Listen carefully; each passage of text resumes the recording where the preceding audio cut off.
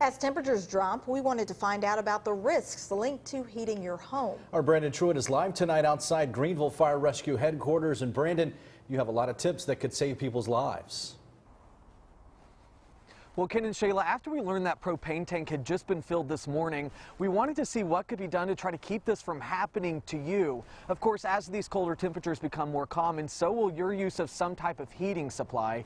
Greenville Fire Rescue says space heaters cause roughly 32% of home heating fires. They recommend you keep those heaters at least 3 feet away from any objects. Also, only plug one space heater into one outlet or power strip at a time.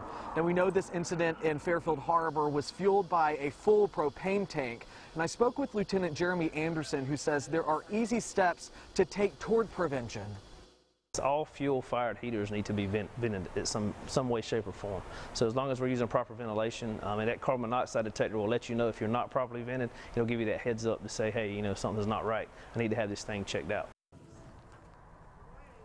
Anderson says you also should avoid using gas-powered stoves or an oven to heat your home. It's not only incredibly dangerous, but can serve as a burn hazard for young children.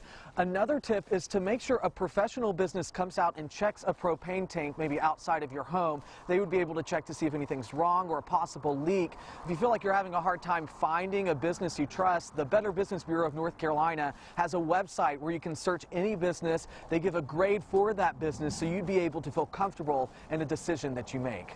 Live in Greenville, Brandon Truitt, 9 on your side. Brandon, thank you.